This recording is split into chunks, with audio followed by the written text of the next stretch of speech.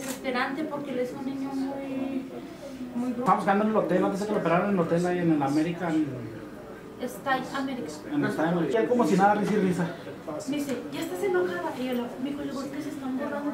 Ay, ya más, amigo mío. Good, how are you?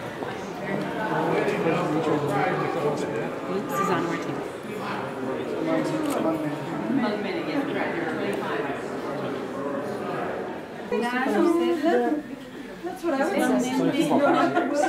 José también. Mucho gusto. Es un placer. Es un placer. Con esto sí puede. Now he's got his clavicle. It's twice as long on this side from all these years of just pushing it down. Eso just Yeah, I think that just grew. So he has a congenital lesion which started as an abnormality in the lymphatic channels.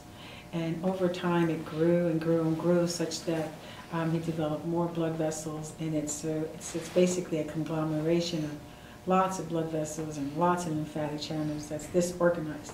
In the operating room, we encountered more bleeding than expected because usually when we operate on these kids with this problem, they're a lot younger. We're not used to operating on children who have this disease in such an advanced forms. Debo decir, era lo más difícil porque yo me daba cuenta que ella no se fijaba hasta que... He's had an amazing attitude in the whole thing. Truth is that we'll have to see what it is after the surgery, but I'm very hopeful it will continue to be a very positive one, and that's served him very well throughout this whole process. So